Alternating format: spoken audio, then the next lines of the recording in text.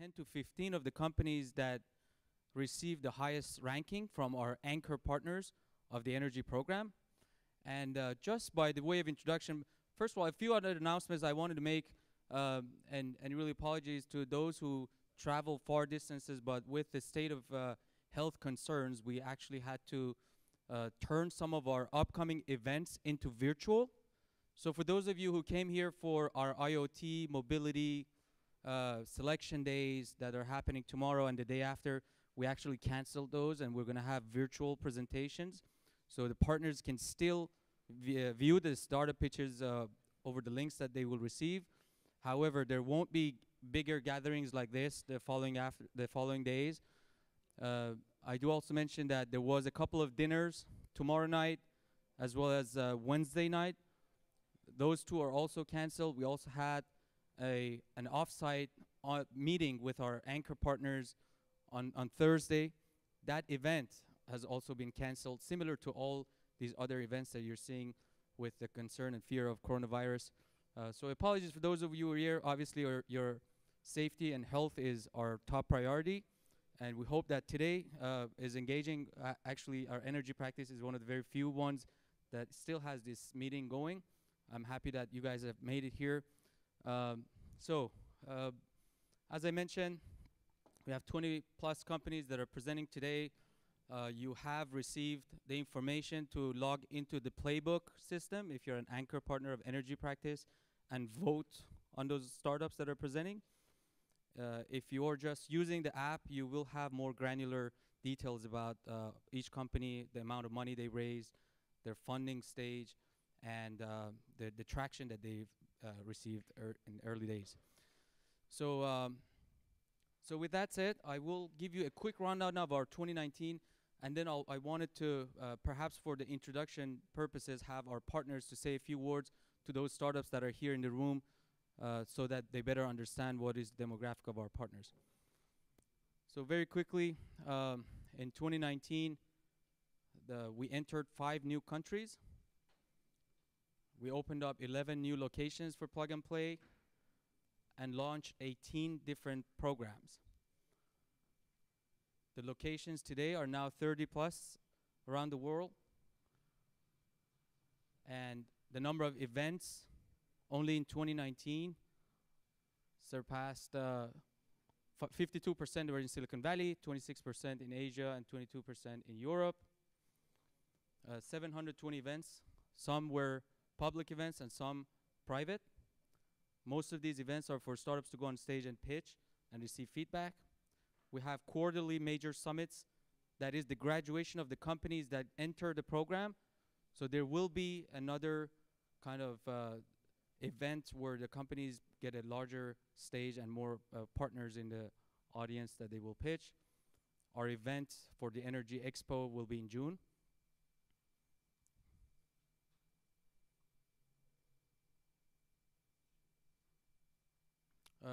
For those of you who haven't heard the news, we launched our joint venture with the Alliance to End Plastic Waste. About 40 of the major petrochemical companies that have pledged to put an end into plastic waste. We now are acting as the technology platform, and we have an office in Paris, one in Singapore, and one here in Silicon Valley that helps these companies to find more innovative startups to commercial some of their solutions. The number of startups accelerated for last year was 1,400. Basically, these are the companies who get an opportunity to come on stage, go into the programs, meet with the partners, as well as startups and investors in our community, and get a chance to attend our expo. And that's how we define the acceleration in our program.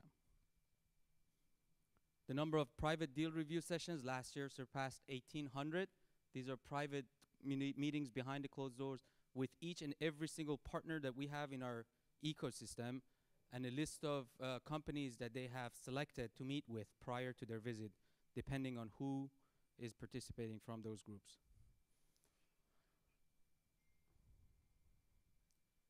Number of our corporate partners passed 400 last year. As I mentioned, 4 major summits where we announced the most innovative corporate partners.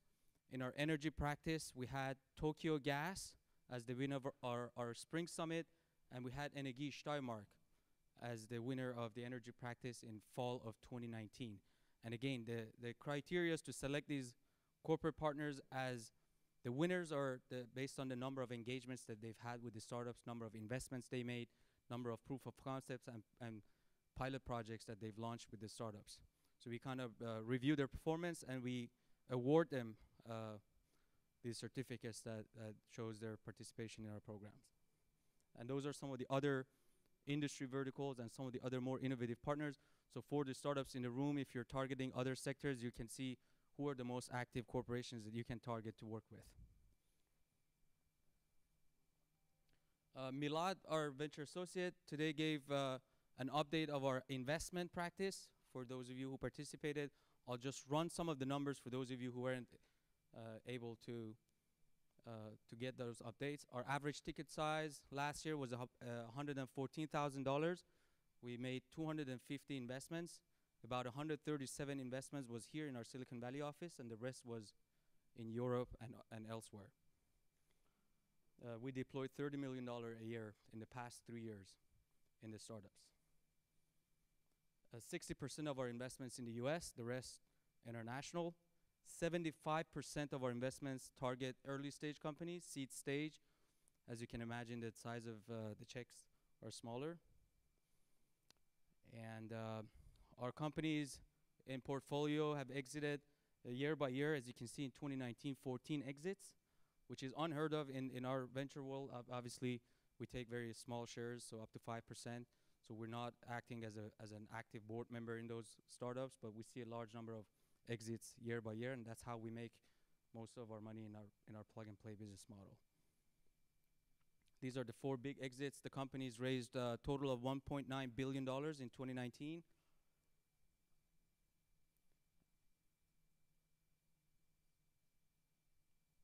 All right. So as I mentioned, every cohort, the focus areas of the practice is defined by the group of anchor partners that are participating today. This is a quick snapshot of the breakdown of technology areas for our batch 5. Obviously, you can see a presence of mobility startups at the intersection of the transportation and energy space. You see companies in the renewable energy space, asset management, for companies that can bring incremental value to the business today, as well as carbon capture and some of the more sustainability-focused startups that presented in our previous cohort. Today, the companies that are presenting, as I mentioned, 20 plus, some weren't able to come in, as we understand why. But we see a number of companies in energy storage space, asset management, EV, energy analytics, energy management, industrial operations, urban systems, and wireless technologies. So the purpose of this event today is for our anchor partners to actually engage in the conversation with the startups. So we encourage you to ask questions that can help other partners, make a smarter decision as to whether we should vote for these companies to get in or not. So this is more of an interactive session. This front row is still empty, so if you'd like to come over and sit on the front row and engage in the conversation easier, please feel free to do so. Those in the back. Okay, so that's pretty much it for me. Thank you so much again. After the startup presentations, we have networking time from 3 to 5. We still have our networking happening today. We may afterward grab dinner for those of you who are still around. But I wanted to thank all the entrepreneurs on that side for making the trek here, and best of luck today for your presentation. There's apps that you can put your votes in and comments and feedbacks. So we look forward to hearing each and every one of yours ideas about these companies that are here. Without any questions? From the startups, who is here for the first time? Everyone almost? Okay, I hope that you get a bit of feel for what this program has to offer. For our partners, who is here for the first time? Not too many. All right.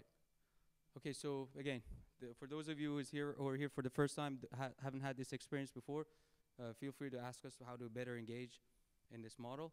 But I want to turn it over to my colleague, Milad, who's going to MC the startup presentation. So please, a round of applause for all of our startups.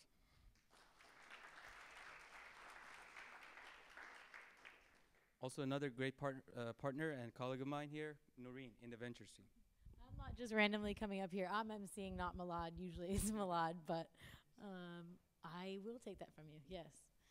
Hi, my name's Noreen. I work with Milad and Alberto on the ventures team, so nice to meet all of you. I'll be your MC, and thank you for all coming out here, and hopefully, you know, one or none of us have the virus. Okay, so we're going to start with our first startup, Birdstop, and this is Bill Liu.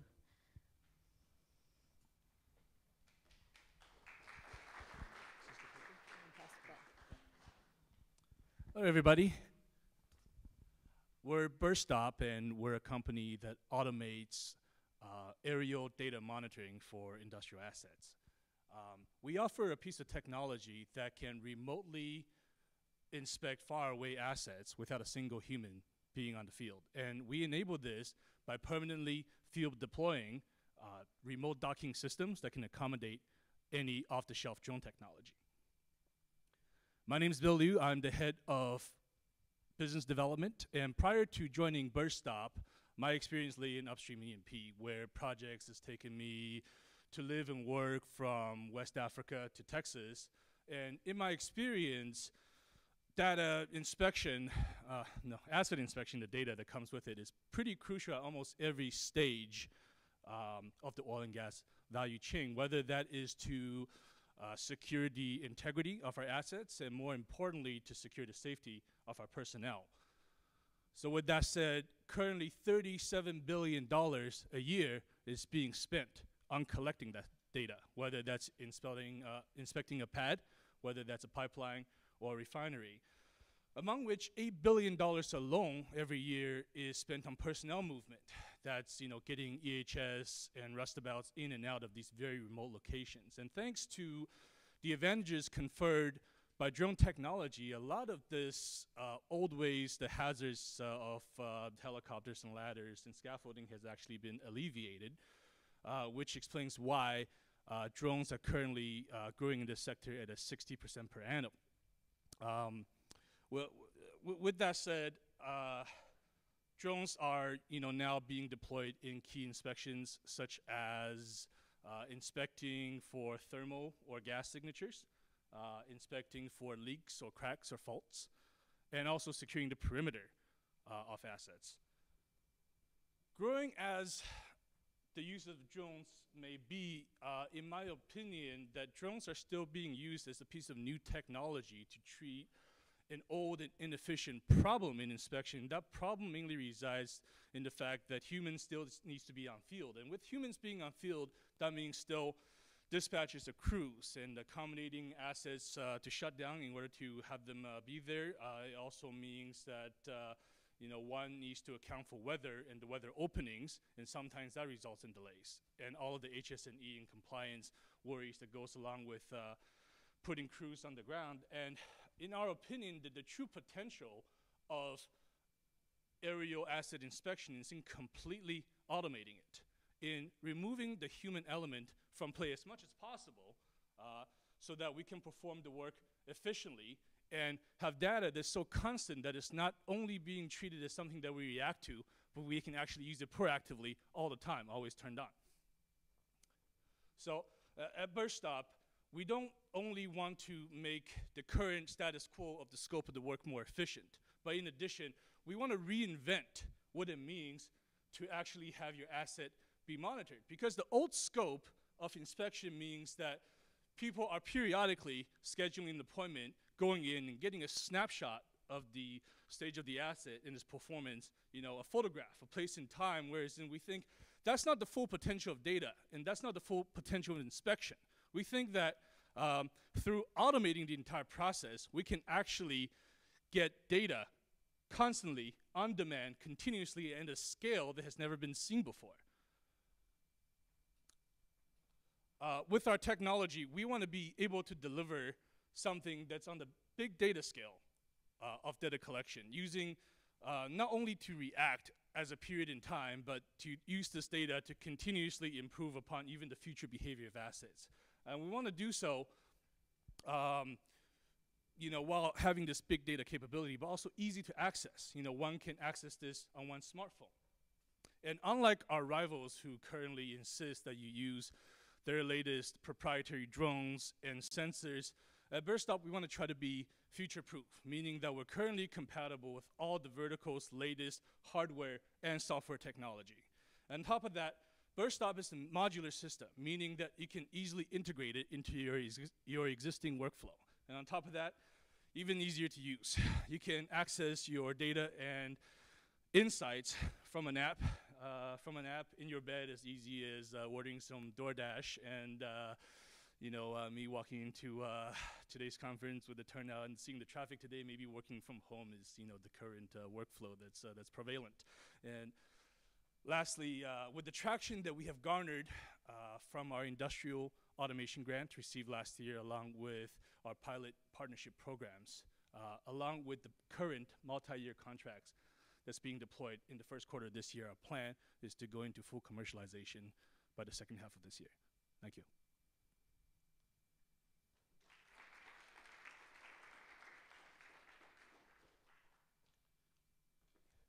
I hope I didn't hold it too close. Oh, no, you did great. Thanks so much, Bill. All right. Thank you so much, Bill. That was great to start us all off with. So the next startup will be AVRL from Grant from AVRL. So please, everyone, let's give them a warm welcome.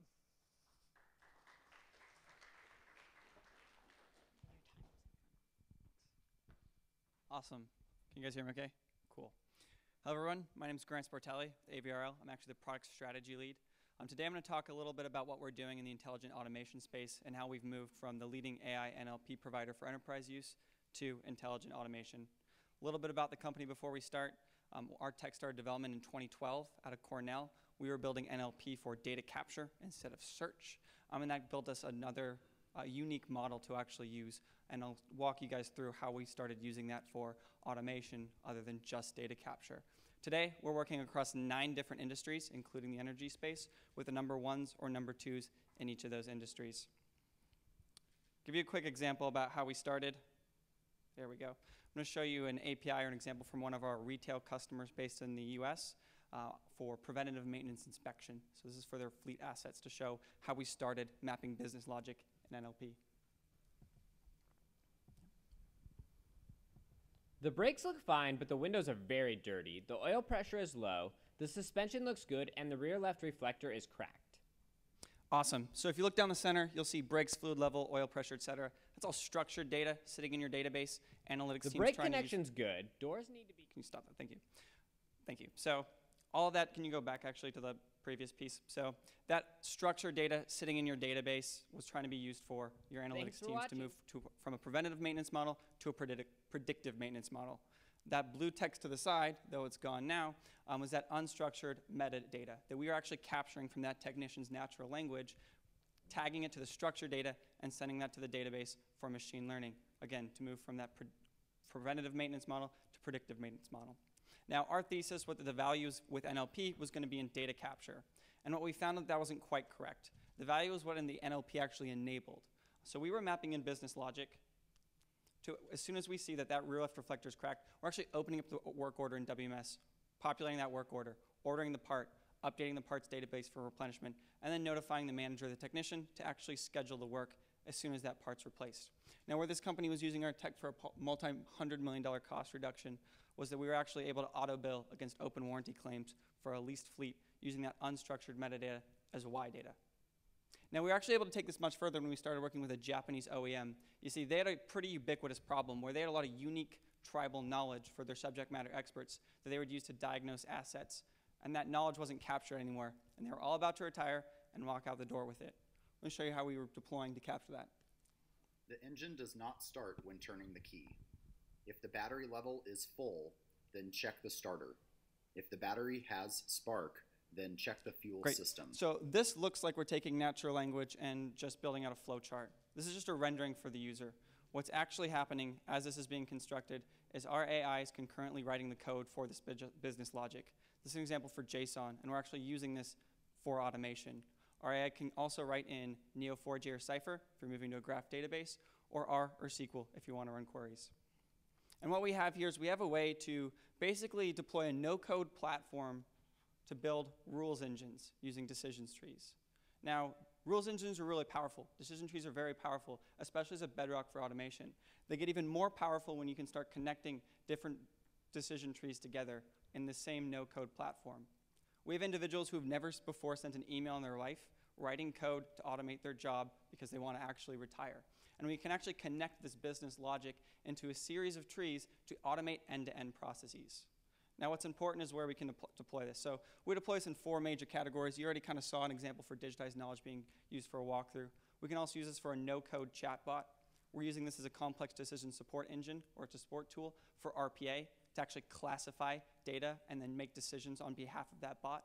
And so now your bot can grab information, classify it, and move it to the right place based on the underlying information. We're automating entire workflows like you saw for that international retailer end to end so that individuals only have to map and make a decision one time, eliminating a lot of that swivel chair work. And then finally, what I'm personally most excited about, we're actually using these for data classification. So making transformations, deep outlier analysis. We have companies using this for competitive intelligence, mapping that decision tree, those rules engines with it NLP. And finally, we've begun using this for a time series analysis, so predicting where capacity is for different scheduling. I'm gonna skip ahead just because we only have a couple, or I'm over time already. We actually have 17 use cases in the energy industry. Like I said before, we've been doing a lot of work in the energy services and commodities. You can go ahead, take a picture, you'll have the slide later. But if you have any questions, feel free to reach out or find me. My name is Chris Portelli. Thank you very much.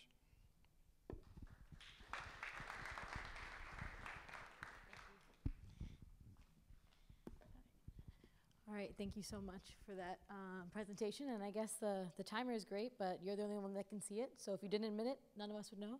All right, the next startup is going to be Jorge from Gila Technologies. So thank you so much. Put your hands together. Thank you. Thank you very much, and thank you for the invitation to Plug and Play. Very excited to be here presenting about Gila. So in Gila, we work in the space of microgrids and distributed energy resources. We're aggregating distributed energy resources to make them work in a coordinated manner so that they can be much more efficient and work better to help the grid as we know it, and also to redefine the grid, right? Because we're moving towards a more renewable energy-centric infrastructure system. So the solution that we propose, and this is out of my PhD at MIT, was creating a decentralized manner to control and coordinate distributed energy resources into microgrids and other types of systems like virtual power plants. Our product, which you can see there, that is called the Gila Edge, is a hardware-software solution that you can install in front of every DER in a system, every distributed energy resource, be it batteries, solar. We also have worked with hydrogen, load control, etc. And it does 3 very important things for these systems.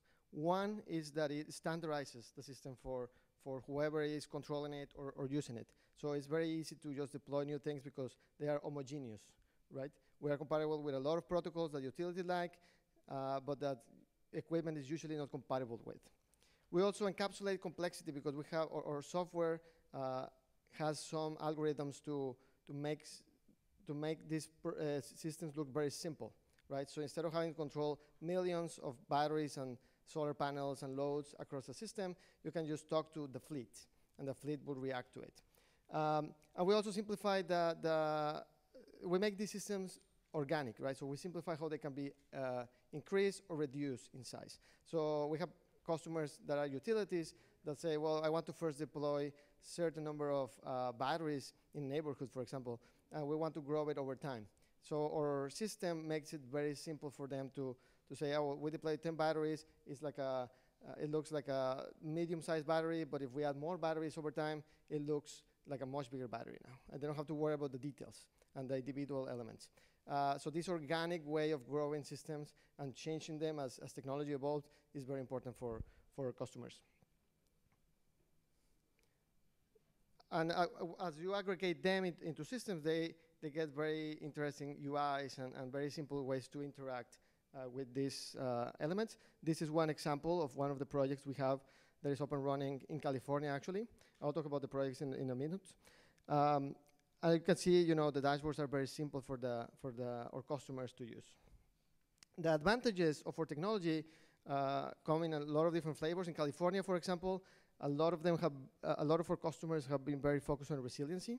I don't know who is from California, but there were some very long-term blackouts in all California during the fall, and we are expecting them this year as well. So a lot of our customers are putting batteries in houses, and they're trying to find a way how to make them look like bigger batteries. So if the blackout only lasts for 10 days, you still have 355 days where you want to use those resources and not just for them to be sitting there. Our utilities customers also like other technical advantages like power factor correction, peak shaving, and grid oversupply. So when you are producing too much solar during the day and you are going to have this dog curve effect, you can use the batteries that you have deployed for resiliency. We have done 4 important projects, one in California, all in the US, but one in California, one in Colorado with a utility that's called Holy Cross Energy. 20 homes with battery and solar, we're aggregating them. One in Albuquerque, New Mexico, inside an Air Force base, also residential, and one with American Electric Power in Shreveport, Louisiana. The one in California, we have actually 2 with this customer. They are wineries, so they want to have resiliency. All these projects have been very successful. They're up and running and very scalable. So now we're talking with our utility companies, customers, so we can grow them and have hundreds, thousands of homes aggregated behind a control system. We have, provided resiliency that our customers were looking for. In 2017, 18, and 19, there were blackouts in the wineries in California that are customers, and we kept them operational for as long as they needed. They are completely off the grid. The company started in MIT. This is an MIT spin-off. We are completely bootstrapped, so we haven't raised any money. It's just customers, paying customers that we have. We have about $2.5 million in revenue so far over 3 years, 1.5 last year. And that allows us to have a team of about 11 engineers working on this. We're planning to get our first round in the next few months. So thank you very much.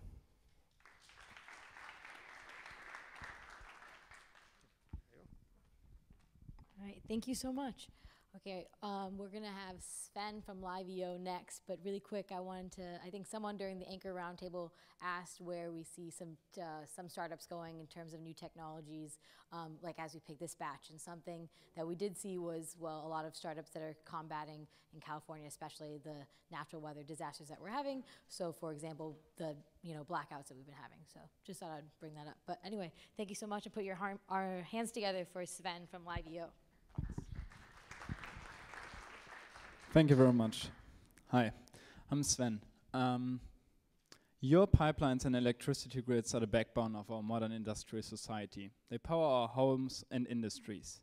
But not only because they are so extremely important for our day-to-day life, but also because damages of these infrastructure grids can result in extremely catastrophic events.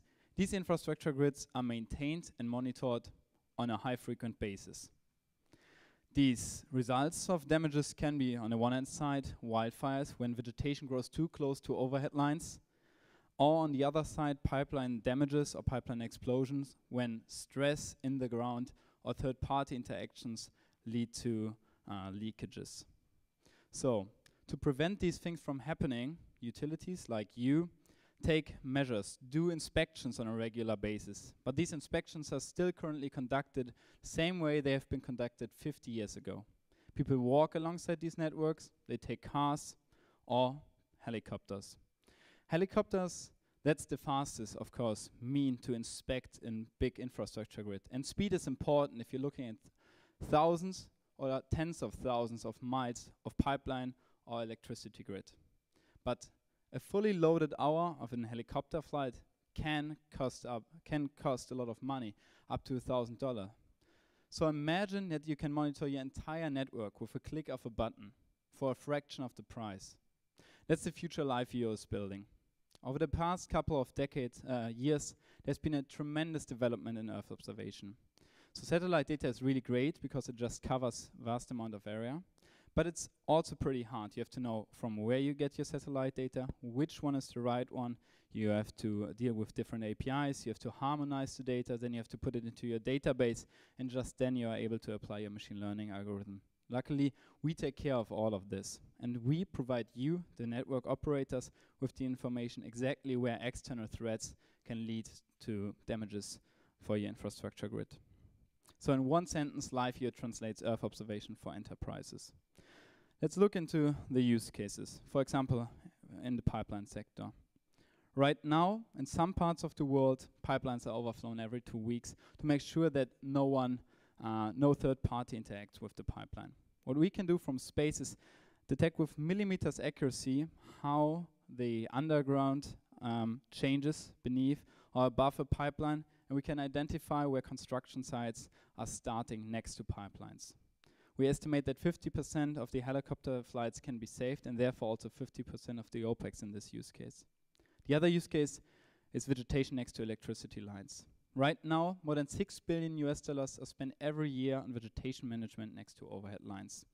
That's due to a cycle-based process where every 2, every 4 years, people walk alongside the entire network and maintain vegetation alongside the entire network.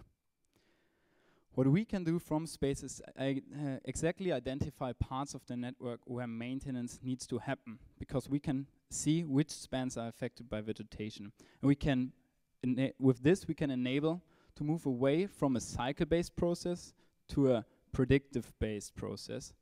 And the Utility Arborists Association estimates that more than 60% of vegetation management expenditures can be saved. But only having a great analysis is only one part of the equation. The other one is making these insights actionable. We're doing this by either providing our own mobile app and a web app, or implementing our insights directly into the solutions you're already using. So we're breaking down the analysis in tasks for people on site, or statistics for the management and decision makers. Our solution is really easy. The longer your network is, the more value we create. And we've already conducted and deployed this technology. We're the only company worldwide which has analyzed more than 20,000 miles of railway grid over 2 years now in Germany, and we are working with some of the biggest utilities of the continent. My co-founder and I, we founded the company. Our background is aerospace engineering, and we know what's out there and what's the technology in the future will bring. But we haven't built this solution on our own. Of course, we are a team of around 20 people based in Berlin. We've hired people from Morgan Stanley, from the satellite companies, from SAP, and from, for example, Energy. So we've raised a seed round at the beginning of last year, 1.5 million, and are closing our Series A at the end of this year. And in the future, we will monitor every major infrastructure grid on the planet. So if you want to improve the reliability and safety of your networks, if you want to keep OPEX in balance, then you should choose LiveView. Thank you very much.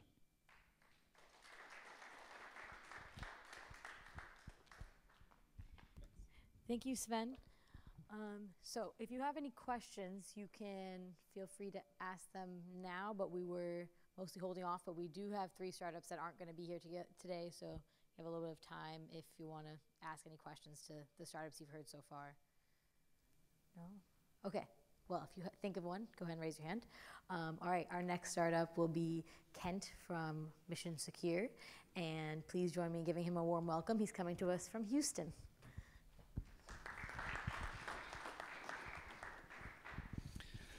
As she said, I'm Kent. I'm still trying to wrap my head around I'm going to say 4 hours worth of stuff in 4 minutes, and so it's kind of going to be difficult. But Mission Secure was started as a cybersecurity system or a cybersecurity company for operational technologies or critical infrastructures. Get this thing going forward. And so they, when we started as Department of Defense, U.S. Department of Defense contract, trying to understand how you could actually stop Stuxnet. The big difference between the IT cybersecurity and the OT cybersecurity is the fact on the critical infrastructure, on the OT side of things, life loss can happen. It's not just a matter of, you know, you're losing data or you're going to have to pay some ransom, something like that. Things can blow up. people could die. And so the critical infrastructure is a major component. And so we've spent about 10 years doing research on building an appliance and a technology around letting us be able to do that. We go into these companies and they always talk about we're air gapped. And to this day, 100% of the times we've gone in, they're not air gapped. We've got a demo. Paul can actually show you, our VP of development over here can show you a live demonstration of an assessment that we did on a company that said they were completely air gapped, and they had hundreds of connections to the outside world. And they were going on a regular basis. And so what Mission Secure is going to do is provide you visibility into all the different communications that's going on within that critical infrastructure. And so you want to sit there and make sure that you're not only getting the visibility, but you can actually stop it. You can actually protect something while it's doing what it's going on. And so we've got an appliance that we put out, and we go all the way down to level 0. Biggest difference between the majority of the players in our space is they were an IT company, and they're now trying to convert themselves to being an OT company. We started off as an OT side, looking at the critical infrastructure. A lot of our developers, or a lot of our techs, are control systems guys. They came from the control system world. And so this is just our platform. We have the console, which allows you to see all the different devices within the network and kind of get the reporting, create policies, configuration. We have an IDS that sits there and monitors the network. It comes off of spam port, sitting there it's very passive, but it's sitting there monitoring everything that's going into the network, looking at all the different protocols that are in the control system world, not just IP. So you're looking at the Modbus. And then our MSI-1 is the device that actually can sit there and stop and prevent things from happening. So it can actually block traffic from getting to a particular PLC or to a motor or to an engine, to a pump. Whatever that critical system is, we can sit there. And then the MSI, the Sentinel, is a device that sits there and can actually monitor voltage to understand, you know, for this pump to be open, it should be X voltage. Well, it's not. And so there could be a problem. And so maybe we need to alert or let somebody know something's going on. This is kind of a picture of the devices that we have. And then literally when you start thinking about, you know, how do you get down to level 0, that's where the protection has to happen. There's a lot of things that will sit there on the perimeter. Everybody talks about we'll put a firewall on the perimeter. We'll watch the firewall, make sure that, you know, nothing's coming in. We've got an example of a maritime customer where we went in and did an assessment. In less than 30 minutes, the guy that was doing our assessment for us had complete control of the ship. He could steer it, he could take it wherever it was, he could dump the cargo into the ocean, he could do whatever he wanted to. So these control systems aren't necessarily as secure as everybody thinks. We have the technology and we have customers in all of these different spaces. We're doing a lot in maritime, we're doing a lot in midstream, we're doing quite a bit with smart cities. We just landed a large contract with Honolulu where we're actually helping deploy things throughout the intersections in Honolulu. And so with that, I'm out of time. But we have a demo over here if you guys want to see what we do and actually kind of look at some graphs.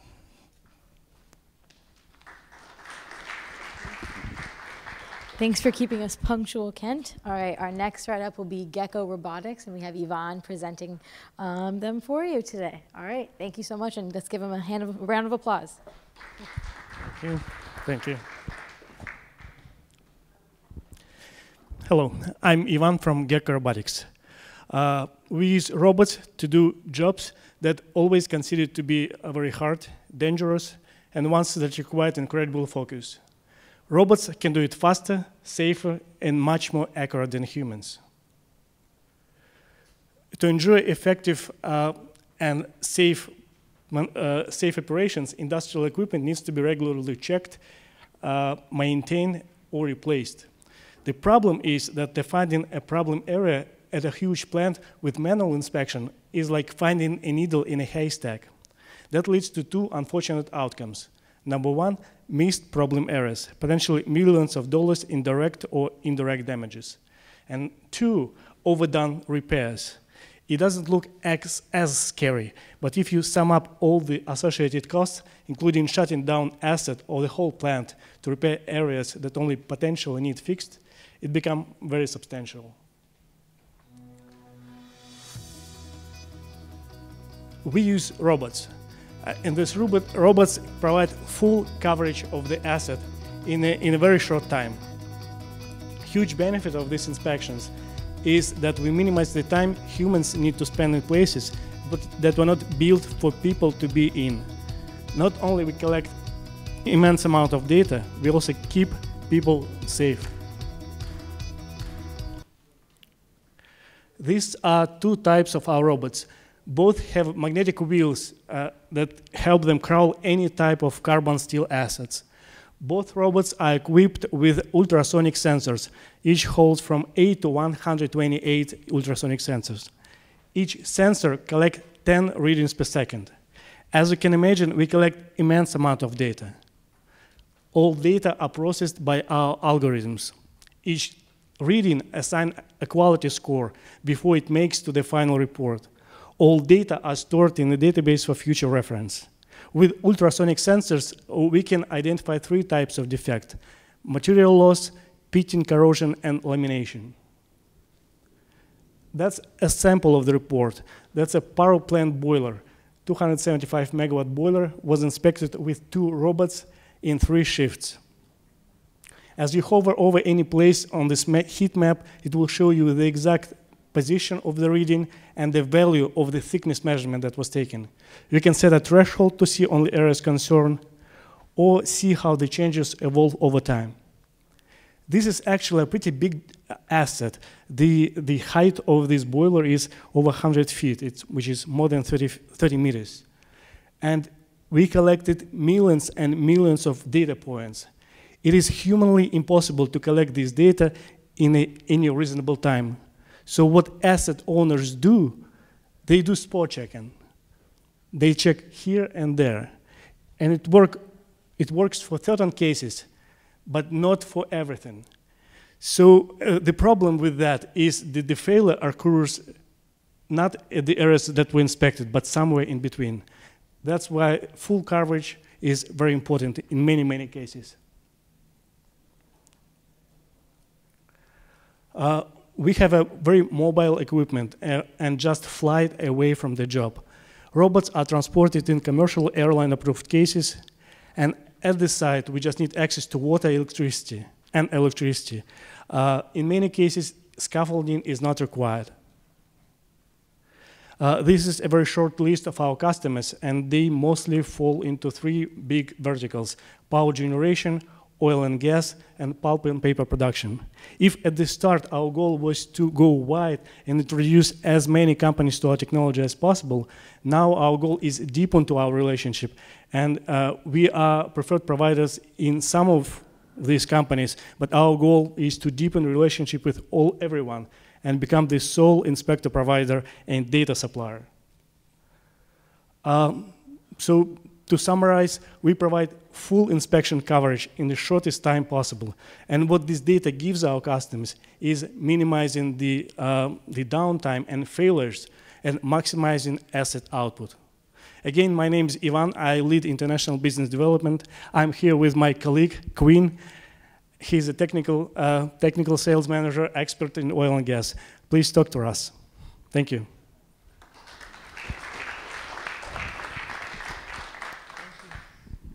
All right, thank you, Ivan. For our next startup, we have Tag Jefferson here talking about GridCure. So let's all welcome him to the stage as well.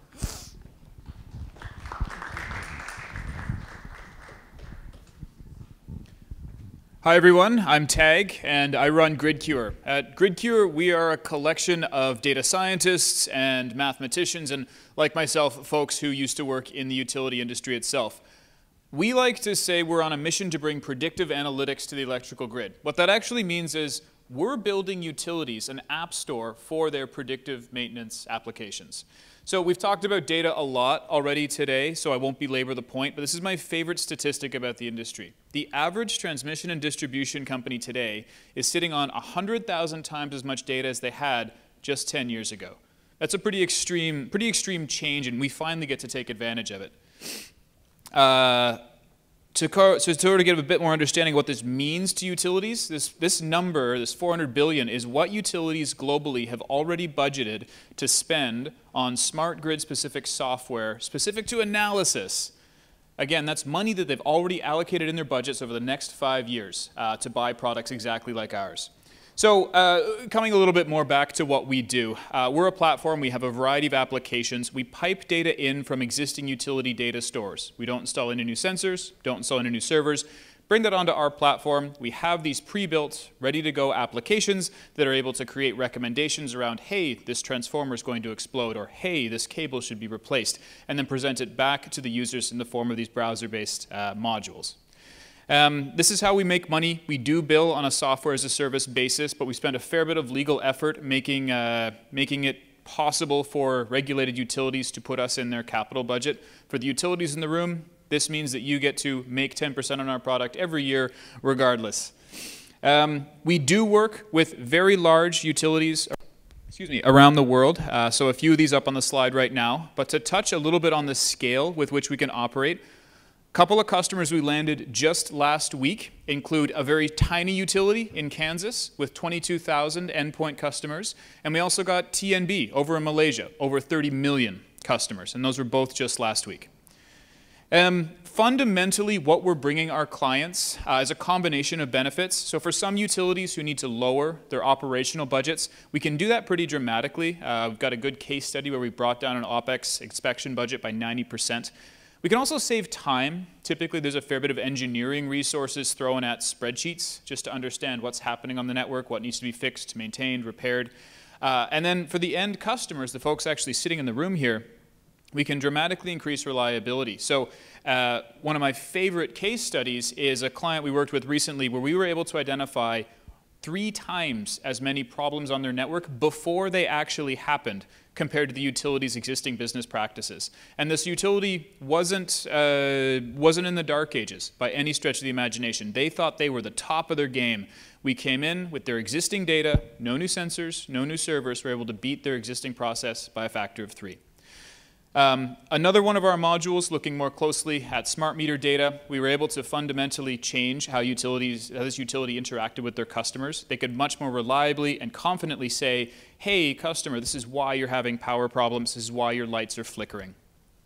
This is a few of our key team members. My colleague Emily is in the back there. We do come from the utility space. I mentioned some of us are rock and mathematics degrees. And these are some of our partners and investors. So we were part of Free Electrons last year, and we're backed by globally recognized investors like 500 startups. We'd love to show you some more of our demo after this. Come and find us. Thank you.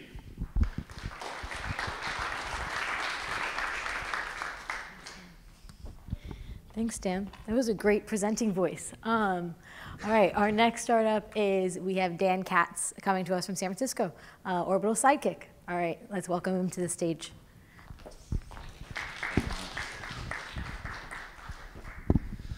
Good afternoon, everyone. My name is Dan Katz. I'm the CEO and co-founder of Orbital Sidekick. And we use our own hyperspectral imaging sensors and analytics platform that we deployed on our own satellite platforms up in space to monitor energy infrastructure on a global persistent basis. As some other people have shared here today with some of the other companies, what we've focused on initially within the energy sector is midstream, specifically pipelines. Much like the rest of our nation's infrastructure, it's aging and they're everywhere. So there have been some major pipeline incidents that result in environmental damage. Lots of billions have been spent on remediation efforts and even loss of life and injuries. So there's clearly a big problem here with pipeline monitoring. And the tricky part here is that pipeline monitoring technology has been stuck in the 1960s. In the US today, we monitor 3 million miles of pipeline using old small aircraft where a pilot is sticking their head out the window trying to see signs of leaks or construction activity along the right-of-way. And the reporting that the pilots do is generally in the form of a handwritten note or maybe a text message. So Orbital Sidekick, we work to monitor pipelines using a vertical approach where we start with the constellation of hyperspectral satellites that we'll be deploying by the end of next year to provide daily monitoring of pipeline assets globally.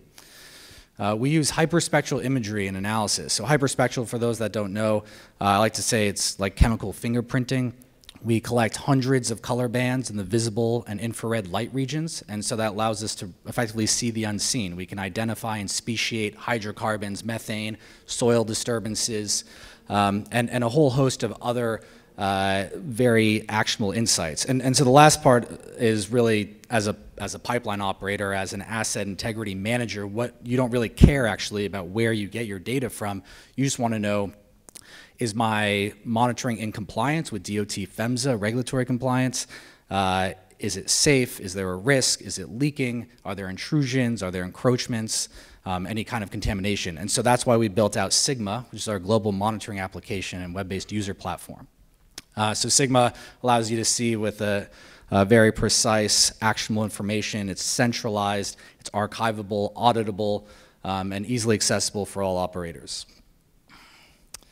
So just a couple examples of real data captured from our platforms, be able to identify a storage tank leak from a tank battery. And here's actually some data from our first space platform. It's on the International Space Station. We captured a terminal leak due to Hurricane Dorian back in September. So we've already cornered about 30% of the pipeline market with initial contracts and pilot programs. So you probably recognize some of the names up there. Pipelines for us, regulatory compliance, pipeline safety and monitoring, that's really just the beginning. It's our way to get the foothold within the energy sector, but we do have bigger aspirations. Looking at the broader geospatial solutions market, now that we're building and creating this massive proprietary hyperspectral data infrastructure in space, what can we do with that really powerful data? So we've started looking at things like new energy exploration. So geologic hydrogen, looking at natural hydrogen fields is a big play for us coming up. Looking for new sources of lithium and cobalt. These are things we're already working on. And having those partners within the energy industry now will help us grow and become a more viable solution provider in the future. We built out a great team, heavy on hyperspectral data analytics, embedded systems and aerospace engineers, and a lot of really good board members and advisors within the energy industry itself. Thank you very much.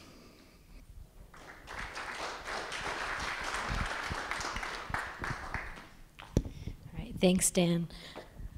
Okay, let's all welcome for our next startup. We have, oh, I knew this was going to happen. Rayan from Connect City. So please, let's all welcome him to the stage. Thank you.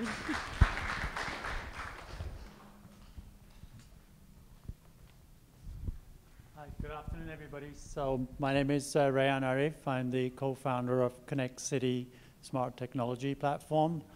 So I'm here to talk to you about what we do. Essentially, we bring data to life in real time. So what are some of the problems that are faced by many of the industries today?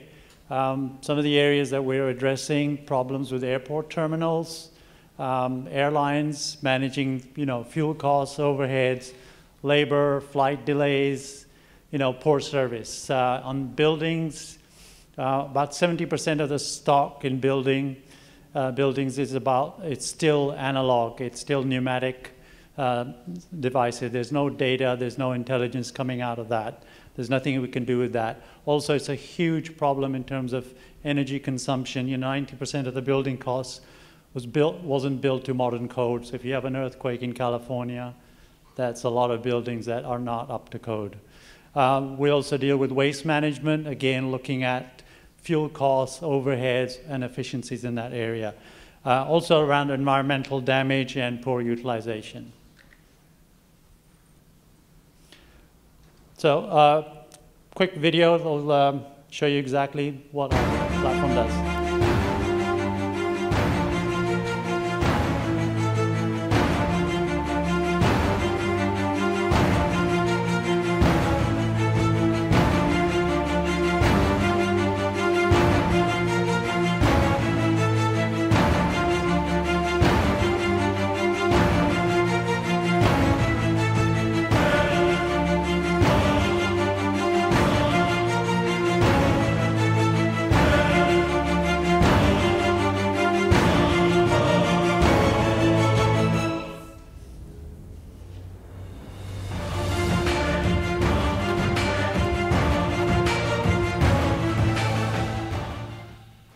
So everything you see there, essentially our platform, that was a real representation of various verticals that we've already done work in. Essentially our platform is like a 3D bird's eye view. All the data is brought together. Intelligence is added to it with geolocation, sensors. Essentially it's like a sensor and data fusion. And one of the things we do is we bring all the various layers that are needed to make that platform work. That could be AutoCAD drawings for buildings, BIM modeling, Esri data. It could be RFID sensors, various types of sensors. Whatever our customer needs in terms of making smarter decisions, more efficient decisions, we'll bring them into the platform to work on a single platform. The goal actually is, or the end user is, as you're looking at, is our UX UI. Essentially, the idea is that everybody can interact easily without any friction and have all the available information at their fingertips. An example of some of the connectivity, you know, we'll deploy some of the industry connectivity devices. We'll bring them all together. As much sensors that you can add to any device, we'll take that data and link it to our platform to create this solution. Example, in a public waste company in Trapani, there were 6,000 containers that were brought under the system. You know, average fill levels of collection went down, you know, went up from 60 to 85%. You know, also looking at like there's a 60% increase in container durability. Typically, we look for a 30 to 40% cost saving for the companies. For Alitalia, they essentially were running pretty much a manual system, email, paper-based system. In Rome, we essentially built a digital platform for them where they could operate all the resources, all the planes, and everything into one single system. And that includes things like arrivals, departure times, flight connections, boarding, onboarding, runways, taxis, and departure. Some of the verticals we've already deployed this technology in is essentially what I mentioned: airports, waste management, smart parking, and smart asset management. That's managing lots of buildings together and managing it as a single asset. Some of the projects that we've already done this work and we're continuing to do the work on is, as you see, a pretty big list there. We have global partners. We've already done this for a number of people in terms of different engagements. We've got about 100+ years of combined experience in manufacturing and supply chain and automotive industry. And, you know, if you have any questions or anything else, I'll be over there. Highly encourage you to take a look at our demo. We'll be able to show you how some of these systems work. Thank you.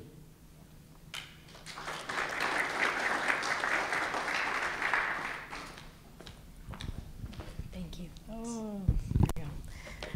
Thank you, Rian. I want to stop again and ask if anyone has any questions for the startups we've just heard. If you want to ask them now, you can. Okay, otherwise feel free to meet them afterwards. Our next startup, we have Helios Exchange. We have Pierre here to come and speak to us about them. All right, thank you. Let's all welcome him to the stage. Hi everyone, my name is Pierre Trevet. I'm the founder and CEO of Helios Exchange, and we provide an online platform to streamline, accelerate, and scale building energy retrofits in commercial buildings and do that at utility scales.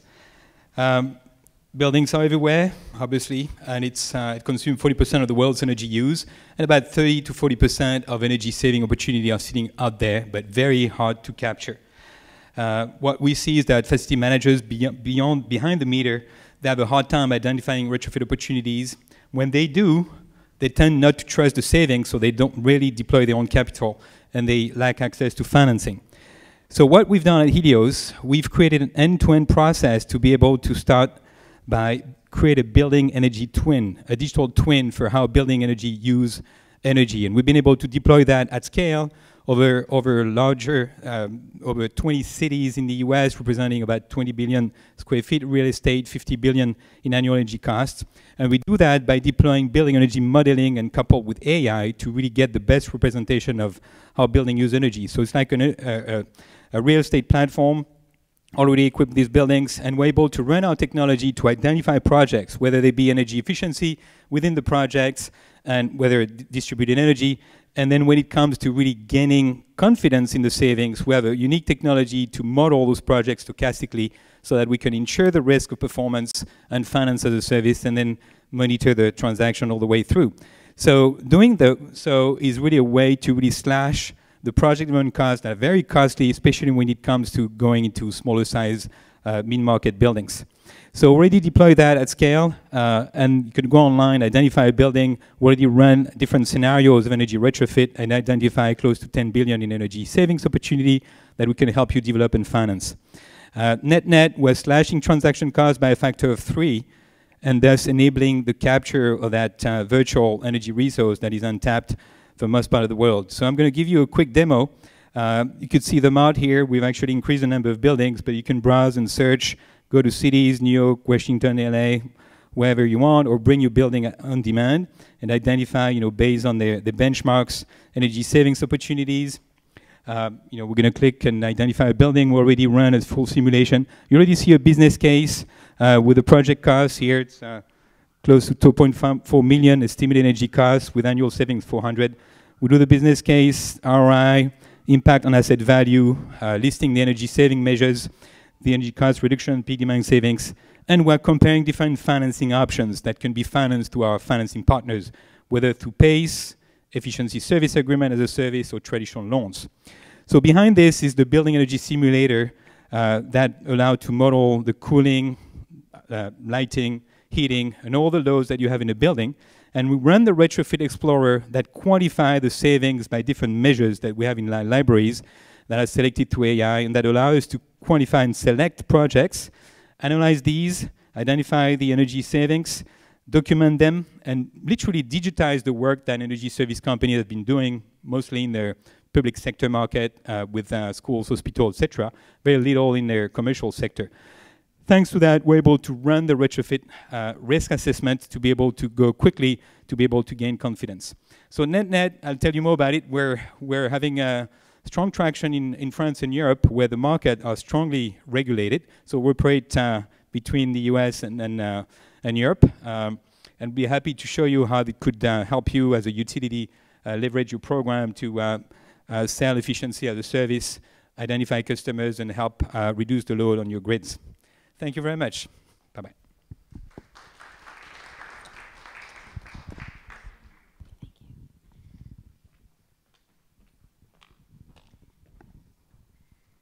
All right, thank you so much, Pierre. So our next, we have Keith coming to us from Boston, and the rest of his team is in Israel, so let's thank him for coming on the stage today. Brightmerge. All right, thank you so much.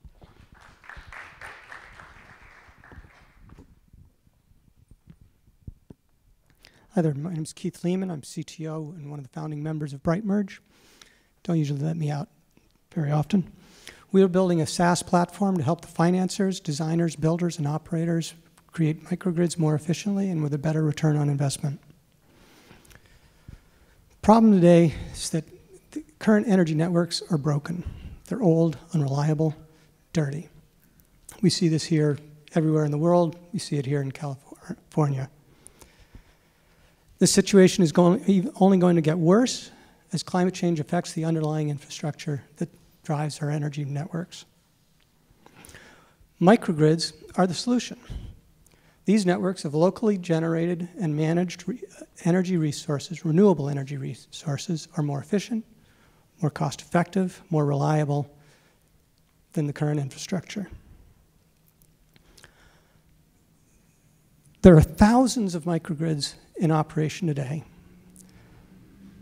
but the world needs to reach a scale of hundreds of millions, so why don't we see more of them?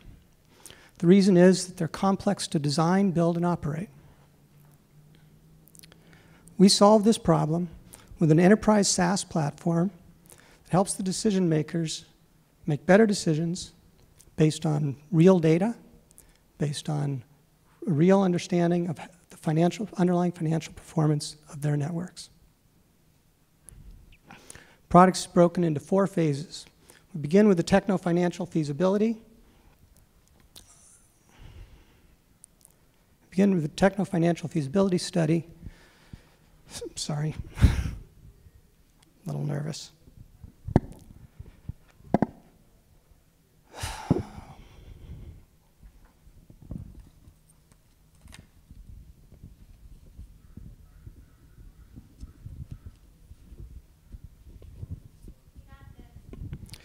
We begin with the techno-financial feasibility study so that we can understand the financial performance of a particular microgrid and properly size the underlying components.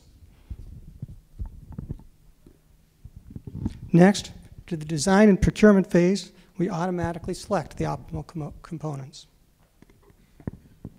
Staying with the project through design, procurement, and into operations, we continue to monitor and allow the financial decision makers and everybody else to understand the impacts of their choices.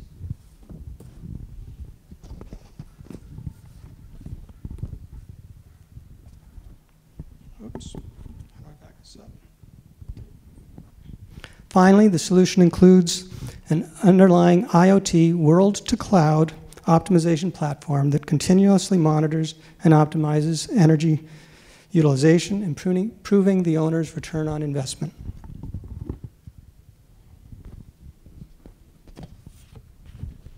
Under the hood, we're combining crowdsourced, private, and public data sets with an automated AI to provide the features that our customers need. In typical case study, we're able to reduce the OPEX by 10 to 25% and the CAPEX by 10 to 15%, producing a much better ROI. Whoops.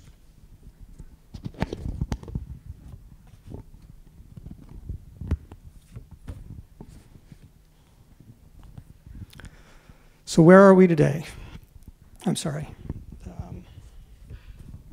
With a recurring revenue SaaS model, we're able to tap into a total addressable market of $24 billion annually by 2024, and a market that is expected to grow exponentially over the next decade. We're led by an experienced team. We've got over 20 years of experience in energy, 2 startups. I hope that I haven't flubbed this too much, and that you'll come and speak to me afterwards. Thank you.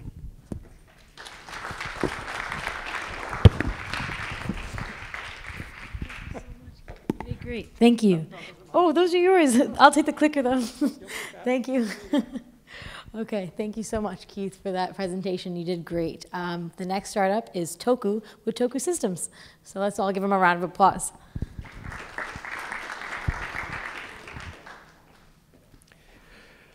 Thank you. I'm the founder and CEO of Toku Systems. Just quickly, the future that I see, just a minute quicker. Does it click? Okay, good. These are the group of people I work with, and our company slogan is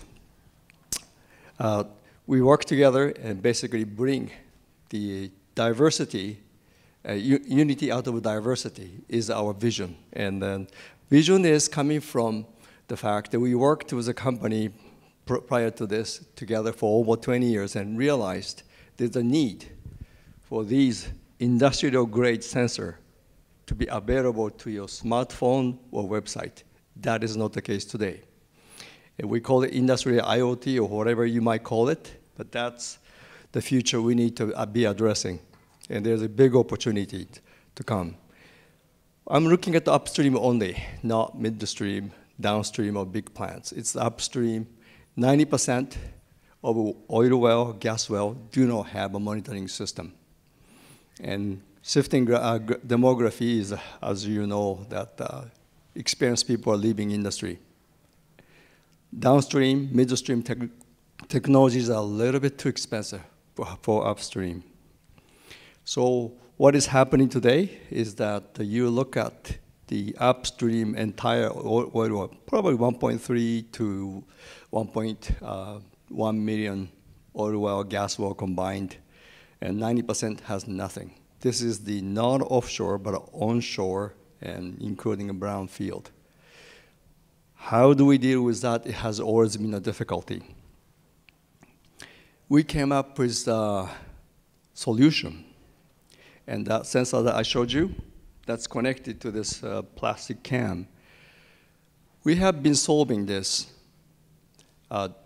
diverse problem into unity. How do you bring that to unity into diverse problem is, one of the secrets is in enabling all the sensor to be connected in the field as is, and then make it available to in the form of data in the customer hand.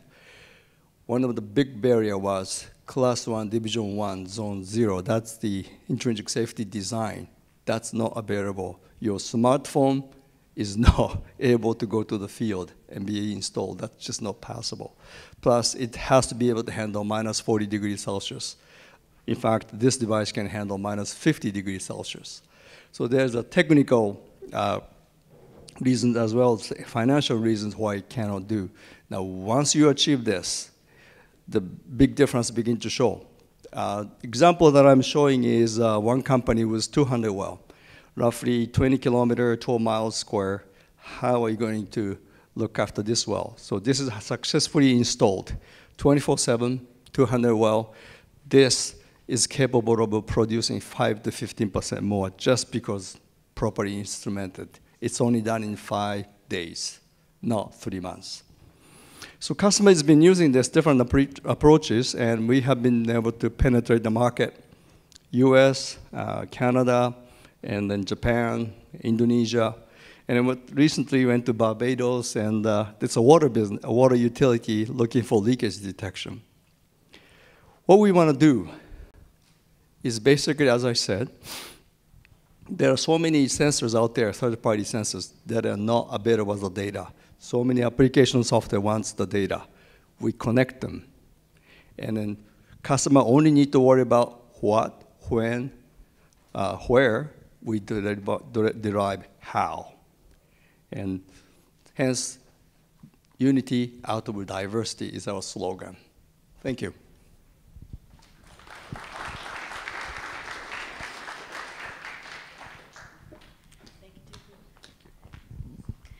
All right, thank you, Toku.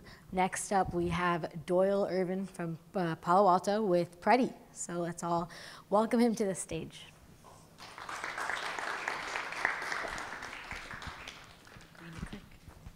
All right, which one is it? Green. The red mostly means stop. Hi, everybody. Tagging data is awful. That's what we're here to do. My name is Doyle Irvin. I'm here on the Preti team. I always enjoy coming to Plug and Play. So, hello. So Preti is an augmented analytics platform, and that's kind of a niche term that not everyone's going to know, so we'll let Gartner define it for us. Augmented analytics is the use of enabling technologies such as machine learning, natural language processing, and AI to assist with data preparation and generating insights to plug them into your analytics and BI tools. And so we are in that category. Now, when it comes to us, what we do is service data, asset management. That's our secret sauce. This is what we live and breathe every day.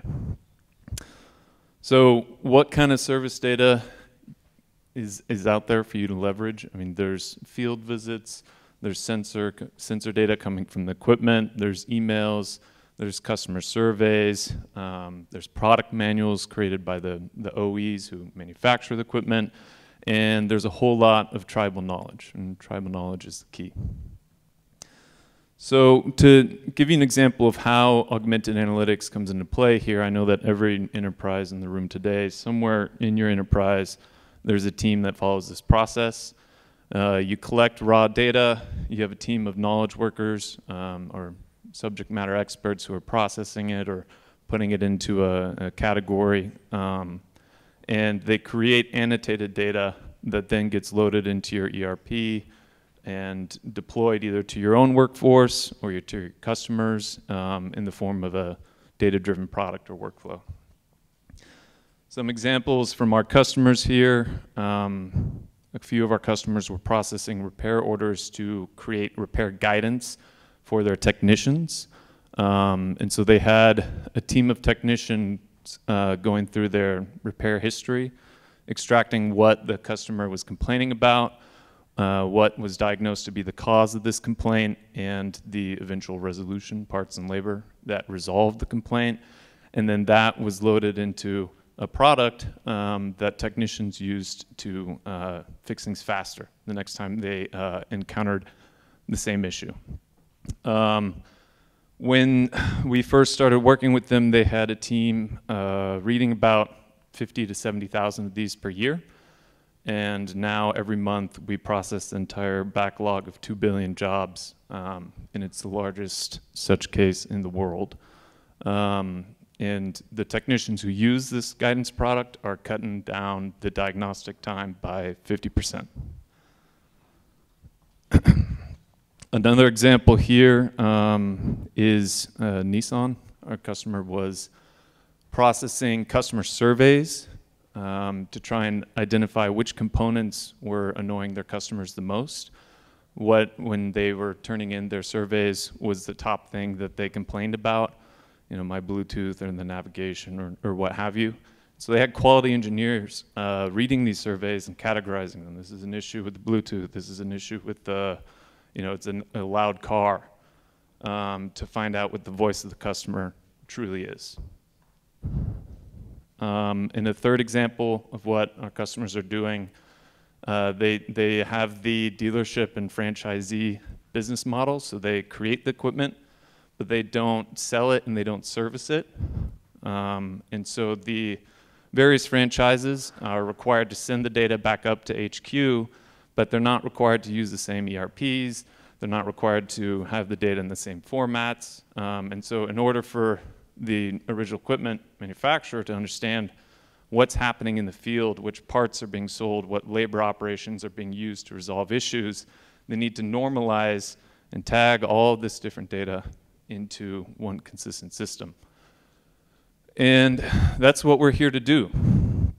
Automatic expert level interpretation of various data sources and unstructured data and difficult data, so we can free up your engineers and your experts' time to actually use the data instead of wasting time and money preparing it for action.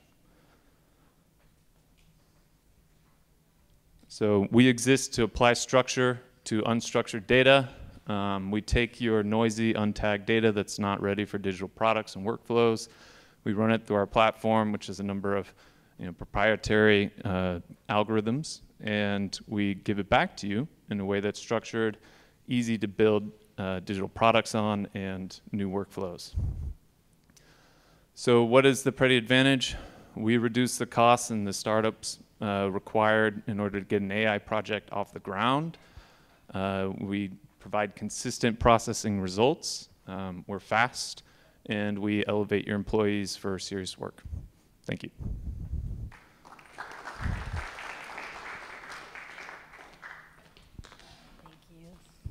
All right, thank you, Doyle.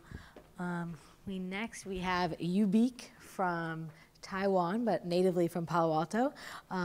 This is also a new interesting fact that Jay Wei just shared with me, is Ubeek means excellence will prosper. So let's all give him a round of applause. He's also on the IoT Selection Day tomorrow. So here you go.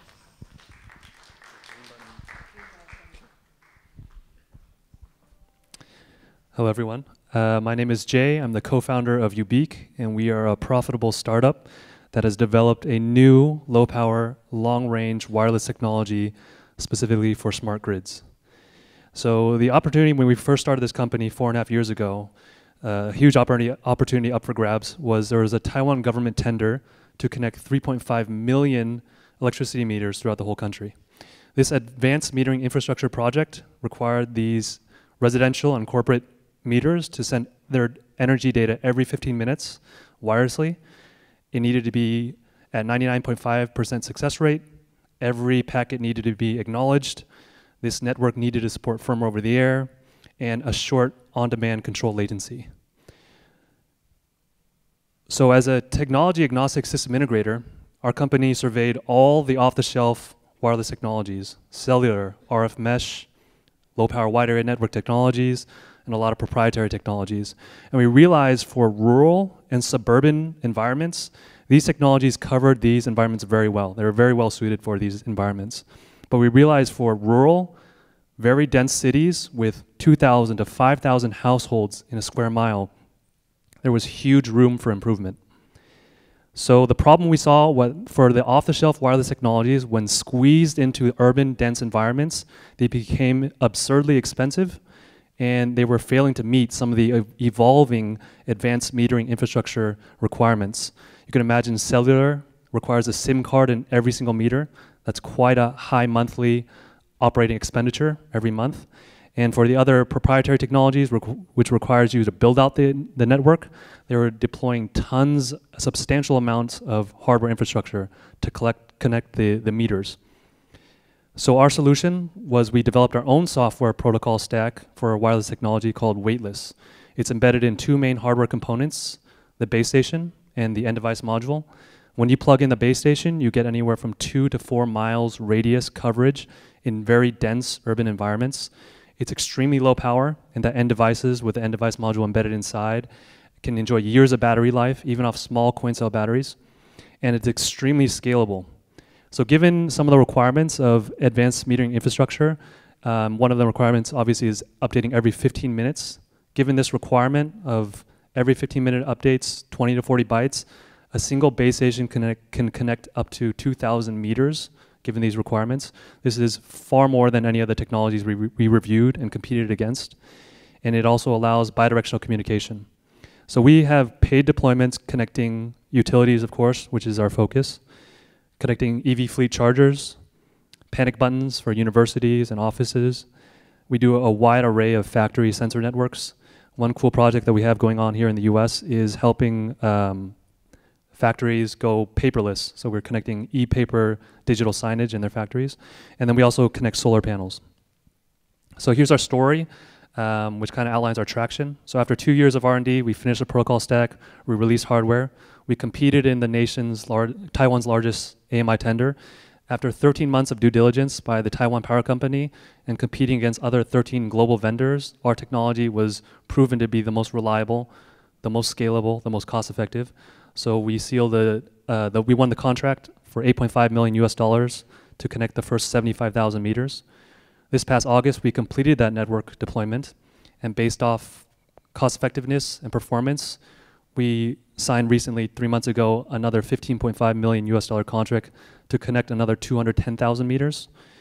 And we wrapped up 2019 with some nice awards, including the AWS Startup Challenge, and we were named IEEE Startup of the Year for 2019. And today we have over 100 paying customers spread over 30 countries. Here's a snapshot of our customers. Our biggest customers are Rakuten and the Taiwan Power Company. So while we're here, I'm here to speak with the utility companies here in the room who are tuning in digitally. We want to do some pilots to really prove that we can decrease costs for AMI rollouts in urban areas, increase network performance, and also expand this AMI network to other IoT applications. So I look forward to talking to you guys more. Thank you for your time.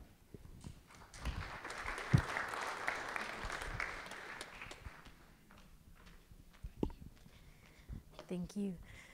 Thank you, Jay. Okay, for our next startup, we have Jason coming from New York and for the first time to the Plug and Play building. So thank you so much with Scanify. Let's welcome him to the stage.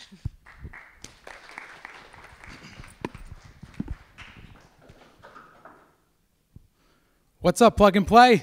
Let's get some energy going, especially those who made it with the virus. Early morning flight from New York. All right, I'm Jason. We are Scanify. So I'm going to talk to you about solar energy. 10 years ago, the world energy mix was 0.1% solar. Now it's about 2%. In 2050, they forecast it will be 25%, which is pretty important for combating climate change. But if solar contractors don't change their ways, we're probably not going to get there. And that's what I'm going to talk about. This is the basis for solar design, satellite imagery. It works great for the sales process, not so great for an accurate design. It's pixelated, outdated, especially in developing markets. And as a result, 90% of solar contractors visit the site to verify data before they build. When on site, hopefully they don't look like this, but a lot of them do, using ladders, which is dangerous and increases insurance premiums. When they're on the roof, they're using handheld tools, like tape measures to get dimensions, or archaic shading tools. Write everything down on paper. Could take up to a day. That's the output. Give that to the designer. Hopefully he figures it out. And then the installation team tries to install. Leads to slowdowns, change orders, compression of margins. It might be funny, but it's not.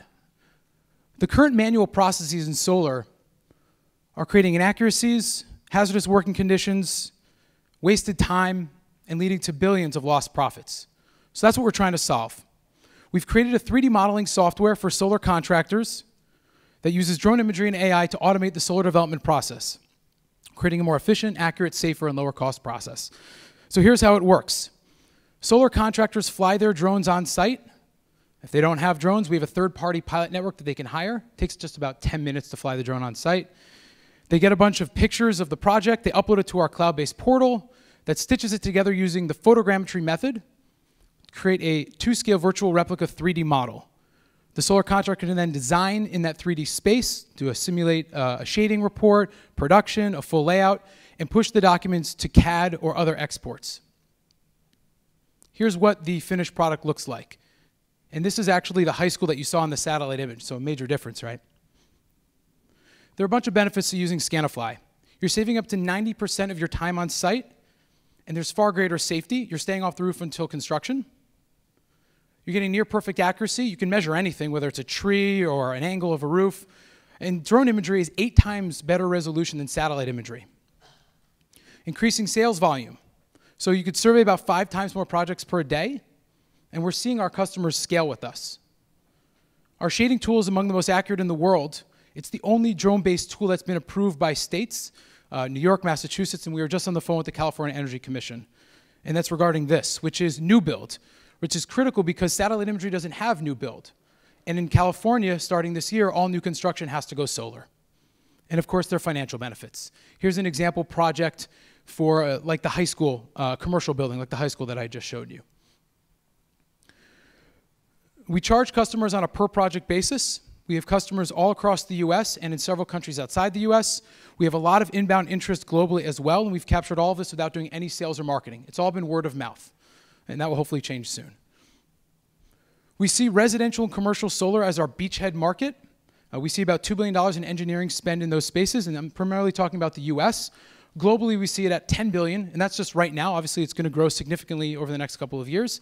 And we have a pathway to moving into other industries where we see solar-specific features to be transferable, like utility asset management, vegetation studies, and architecture. Our team has a combined 25 years of solar and software experience. We've done every job in the solar industry except manufacturing. John has designed over 2,000 solar projects in his career. I helped finance over $3 billion of clean energy assets. And Dennis has a background in software for many years, as well as 3D printing. And lastly, we are currently raising at the moment. We are raising upwards of $1 million with the goal to accelerate our sales and triple the team size with the hope to reach 200 customers and get about $1 million in revenue by the end of the year. So if you want to get involved in the future of solar, come talk to me, and we'd love to chat. Thanks so much. Thank you. Thank you, Jason. All right, we're down to our last few startups. We have about 5 left for the evening or the afternoon. So without further ado, we have Swarnov with Touchlight here for us today. All right, let's welcome him up to the stage.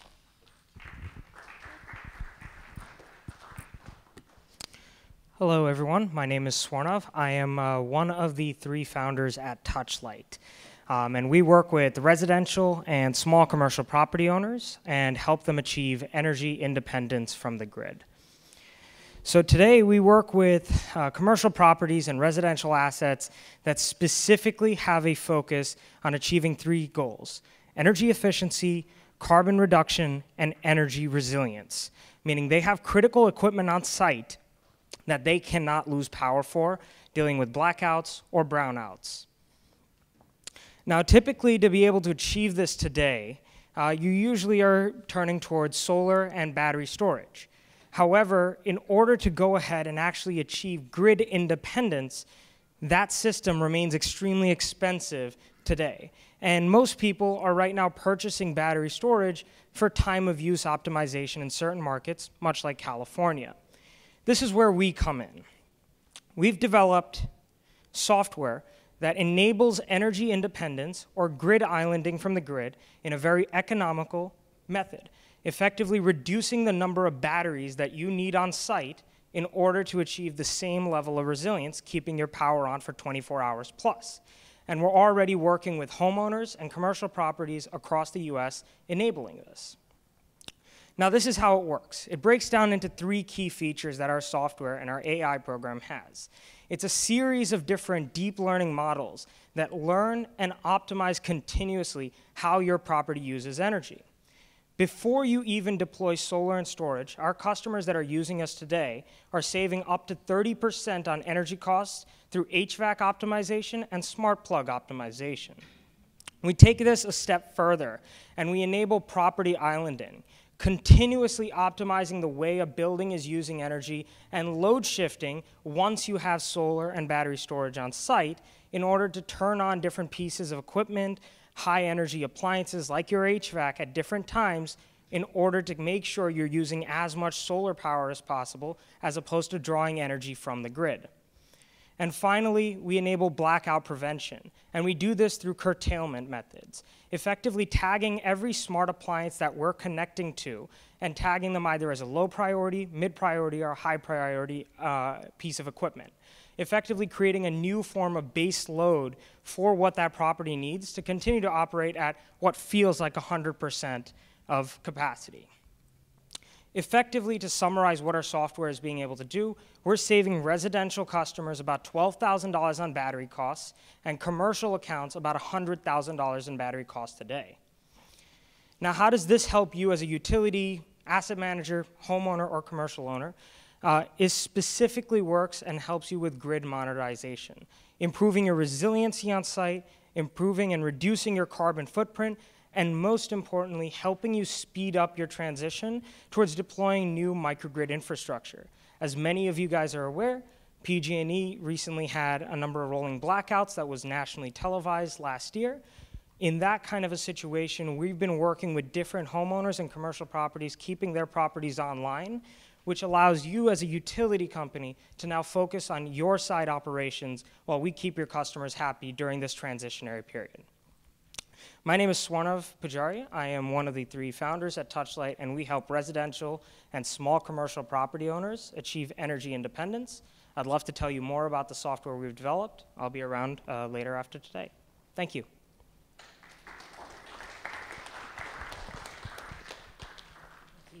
Thank you, Swarnav.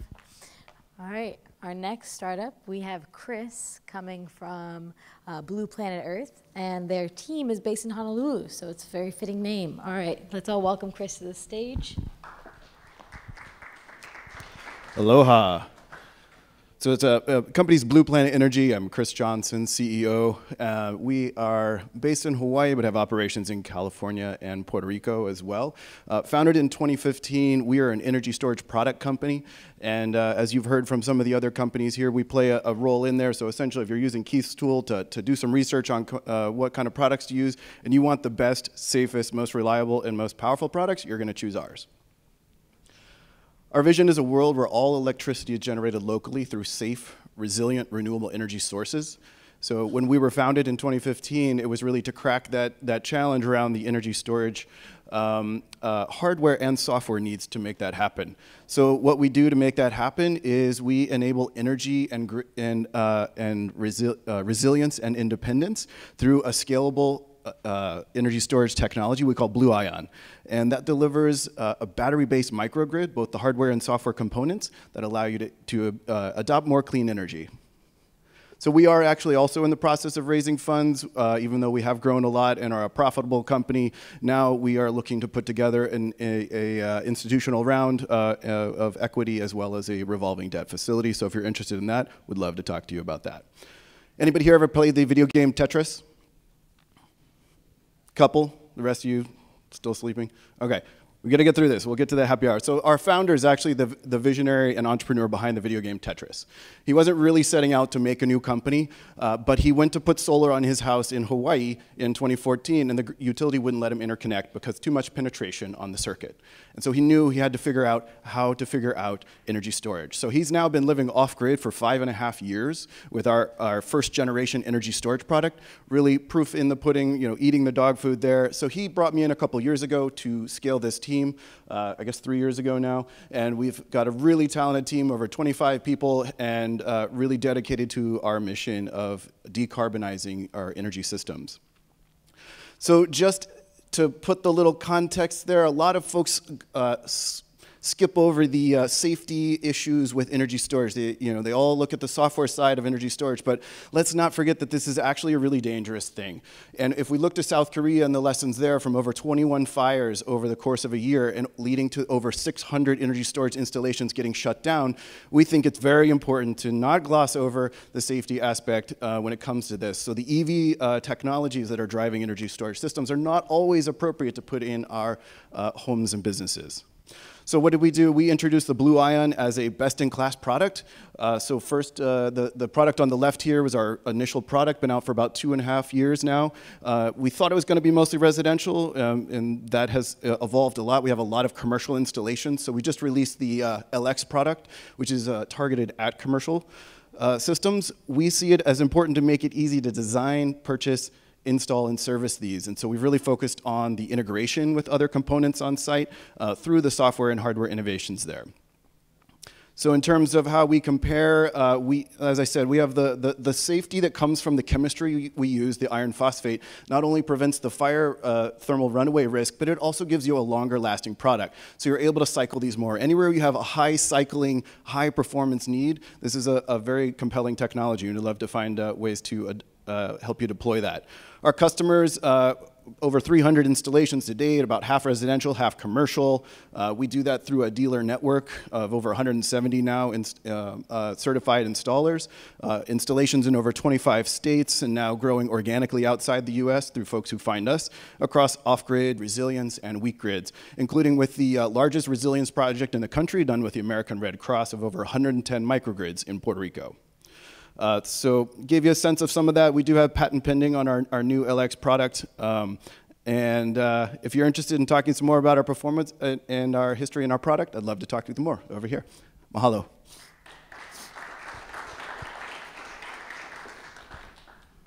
Thank you, Chris. Okay. So for our next startup, okay, guys, we're almost there. You don't have to leave just yet. No, it's okay. I'm just kidding. Okay, the next startup we have Sean presenting Terrapin Geothermics. And let's all give him a round of applause, and then, keep the energy up. We're almost there. Last three. We're there. Let's go.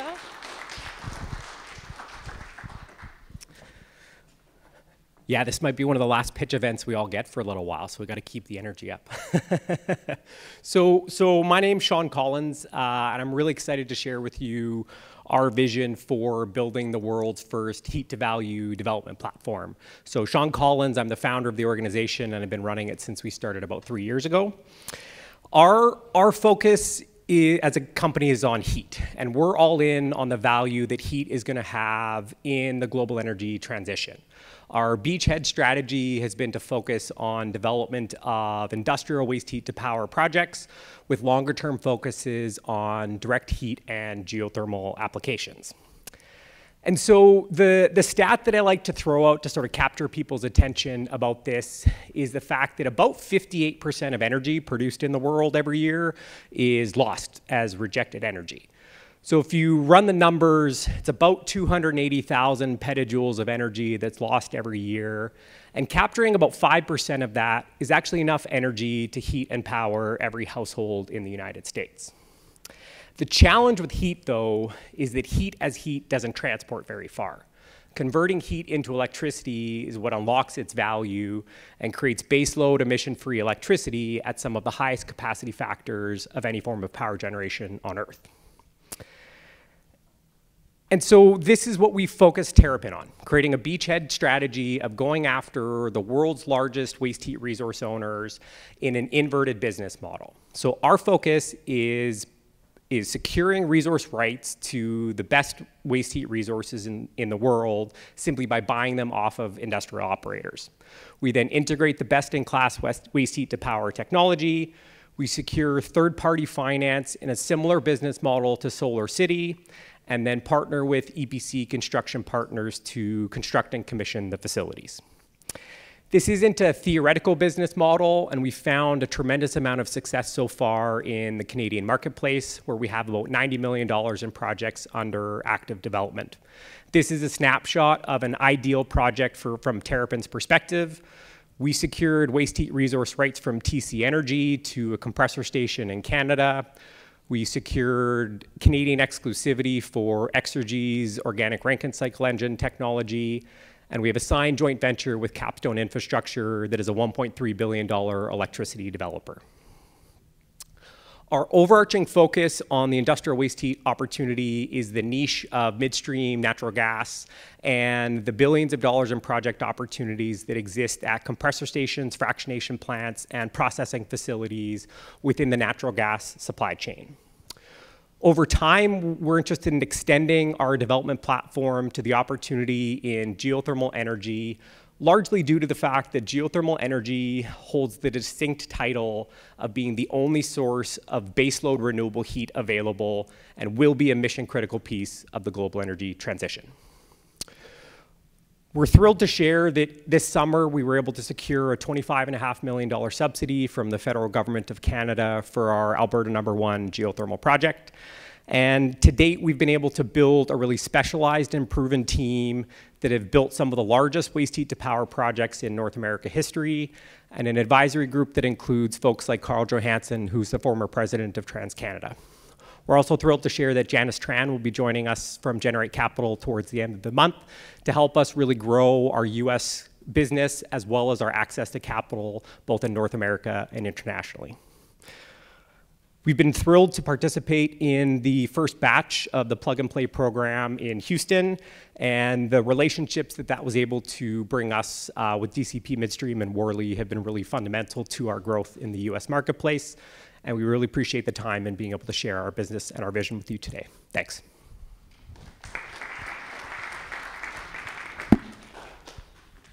Thanks, Sean. All righty. So for our next second to last startup, we have Joachim from Amp Control. He's coming to us from New York, so let's all give him a warm welcome. Thanks, Joachim. Hey, thanks a lot. I'm Joachim, founder and CEO of Amp Control. Before founding Amp Control, I was working as energy consultant for PwC. Means I was working with utilities, grid operators on optimizing processes and helping them developing new products. I also worked with Siemens and Daimler in engineering and sales. With us on our team is Bela Patkai, who's CTO. He has a PhD in artificial intelligence. He worked also as a postdoc at Cambridge. And the last 15 years, he has worked with OEMs, with car manufacturers, and in the aerospace industry on product development. Also on our core team is Jonas, who brings great experience from his PhD in smart grids. He especially focused on integrating electric vehicles in smart grid solutions. And he also worked for Volkswagen and for other big companies. So at Amp Control, we are helping companies to install more chargers at lower costs. So we provide the smart charging solutions for charging point operators. So when I was working at PwC, I saw one big trend. The number of electric vehicles are growing from 5 million to 105 million vehicles in 2030. This is a great number, but we are facing also one other thing, is the increasing number of charging stations. And we're also increasing from 1 million to 40 million charging stations by 2030. Also a great number, but what does it mean for us? Well, for those who install it, it means that these charging stations are very costly and slow to install them and in the operation. This is mainly driven by 3 pain points. The first one is, it is extremely capital intensive to install these chargers. Means you have to, besides the charger itself, you have to put in transformers, grid lines to actually provide the power to your chargers. The next point is your monthly cost. So besides after the installation, you have to actually pay utilities, of course, to provide the power. And we're not talking about the kilowatt hours, we're talking about the kW, the peak power demand of your 50, 100 chargers on your site. And last but not least, it's the waiting time until you can actually use the chargers. You can still install your chargers within 3 weeks or 2 months, it doesn't matter. You have to wait until you get the power from utilities. So after they did the construction, they need to approve it, and then you can go. And this can take up to 12 months. To summarize this up, these costs are often 3 to 5 times higher than the actual charging station. So what we found out at M-Control is we can actually optimize them. Looking at what is regular charging, we start charging directly with the highest power on the charger. There's nothing else we consider. Optimized charging can mean we take in consideration when is the EV driver actually leaving the charging station, and then reduce according to that the power of a charging station. So we have analyzed 90,000 charging events to identify how many can actually be optimized. And the outcome was 50% can be optimized of these 90,000 real charging events of our customers. So M-Control is running AI-based optimization to increase the number of charging stations in a shorter time and to reduce CapEx and OpEx. Means we take the data from the charging stations and from the fleet and then send commands to the charging stations specifically for each charging event. Each event takes around 1 second to calculate it once the user connects his vehicle. Today we're doing this with one of the biggest customers. It has to be is one of the leading operators in Europe. He has 18,000 chargers in 16 countries. They're picking us because we have a seamless integration where we can implement everything within 2 to 3 weeks instead of taking years or a month of development or getting a smart grid solution to integrate it. Thanks a lot.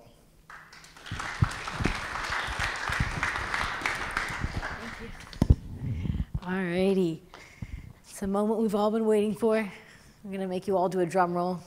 No, I won't do that. Okay, this is Juan from ADEC, so let's put our hands together or drum roll.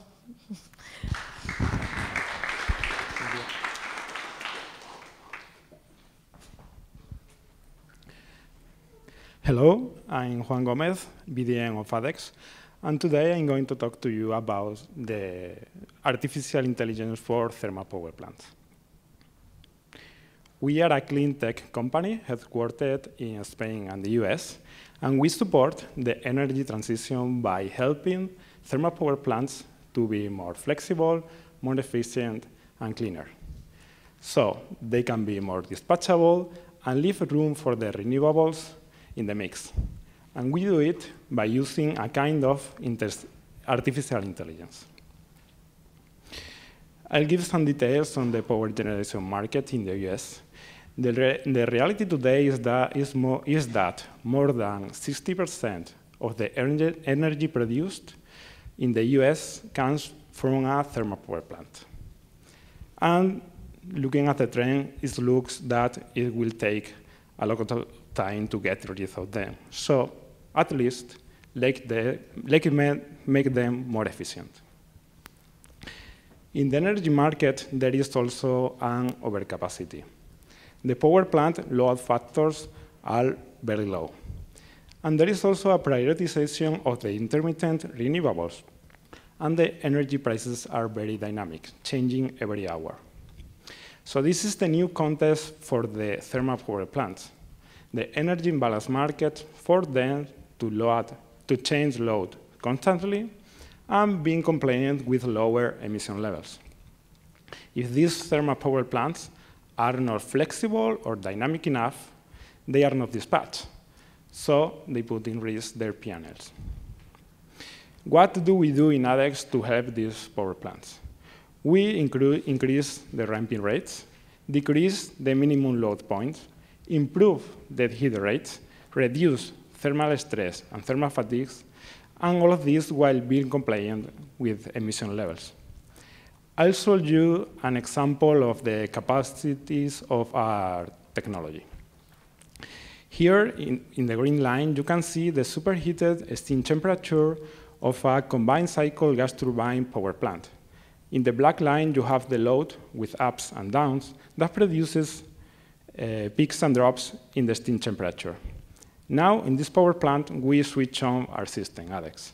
And this happens. With the same profile of the load, we have the steam temperature 100% of the time within a 2.7 degrees Fahrenheit band. And how do we do it? Well, every power plant in the market has an advanced process control system. These are from different vendors, but all of them use different technologies, but have something in common: PID controllers to interface with the actuators of the plant. We have developed a self-tuning AI controller, and on top of it, a software layer that works as an add-on to the existing control system.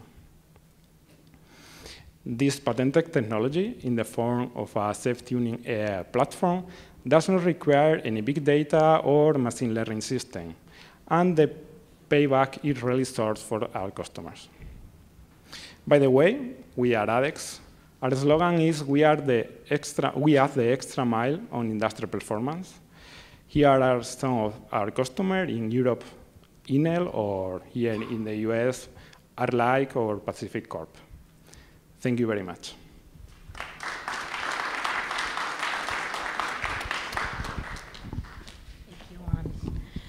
All right.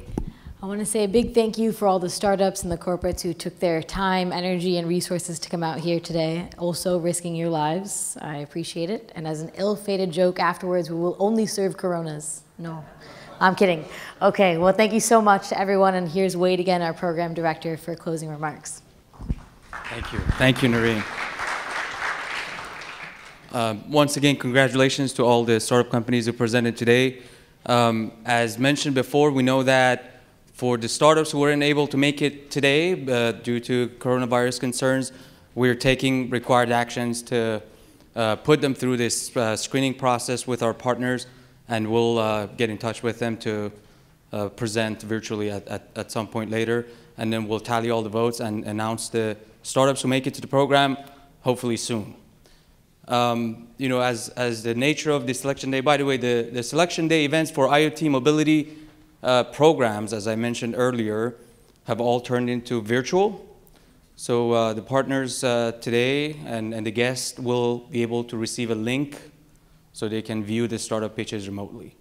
So that's as for activities that Plug and Plays are concerned. As I mentioned also, there were some off-site meetings and some dinners and receptions that were planned on the other days, and they all have canceled. So apologies for that, and hopefully in future we'll have some more meaningful face-to-face interactions with the other parties involved. So I would like to, before we wrap up, love to turn it over to our guests. The startups have usually asked us to, understand what's the demographic of the partners that are involved in the program, and perhaps give them like a one-liner introduction of what your company is focused on, and what are some of your focus areas. So I'm going to go ahead and pass it around before we conclude the session today to our partners to say a few words. I know we've done this round of introduction in our board meeting earlier today, but since the startups are here, so I'm going to quickly pass it around for the partners to introduce themselves.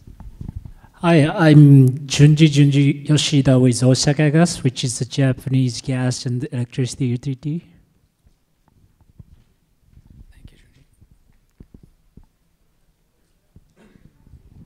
I'm Jaime Tolle from Claro Colombia, cellular operator. Hi, I'm Andres Felipe Zuluaga from Claro Colombia too. I'm in charge of the innovation team. Thank you.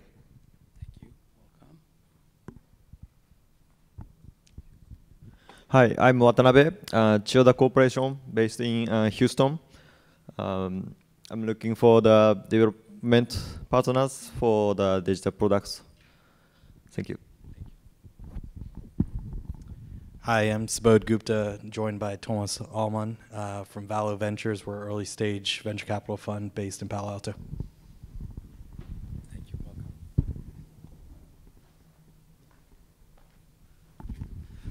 Yeah, Brian Walsh here. I head up a new group called Wind Ventures. Our corporate sponsor is COPEC, which is, I think, gas stations, convenience stores, and B2B energy services throughout Latin America.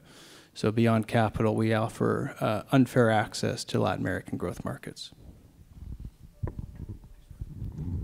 Andy from Contact Energy in New Zealand. We're looking at technologies to help our customers transition to a low-carbon future. JC Chambers, DCP Midstream. We operate about 62,000 miles of gas pipeline throughout the U.S. So thank you very much to everyone who came out, and enjoyed speaking with you later. Hi, Fredrik Tuck from Copenhagen, Maersk Drilling, Head of Innovation Scouting. Fernanda from Gerdau. We are steel manufacturing, one of the biggest ones in Latin America. Hello, Owen Teach with Blue Bear Capital, an early stage VC investor in energy. Hi, I'm Cindy Chen with Brookfield Asset Management's Growth and Technology Investing team. So looking at companies across infrastructure, renewable, and property. Hi, my name is Hee. I work for SK. It's the second largest conglomerate in Korea. We are looking into various fields of investment opportunities, but my personal interested areas are energy, construction, prop, and bioscience. Hi, my name is Vital Bik. I'm with SNC Electric. We are a manufacturer of switching and protection gear for the electric power distribution, and I'm looking for new technologies. Matt Byrne here with Technip FMC, an oil and gas service company. Hi, my name is Daisuke Nishimura. I work with a company called Macanica, which is a solution provider focused on some of the industrial spaces based out of Japan.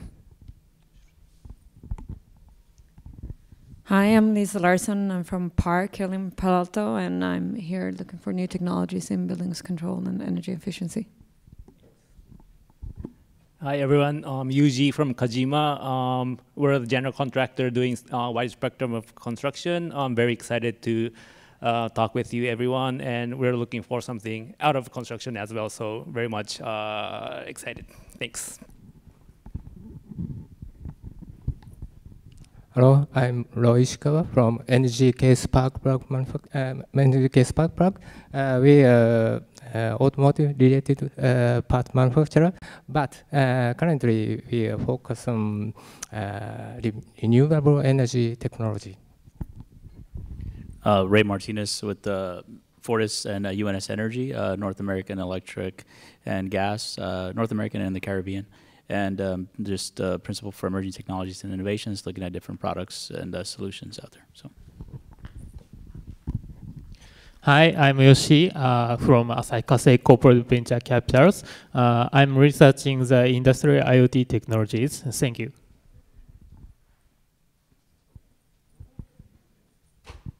Okay.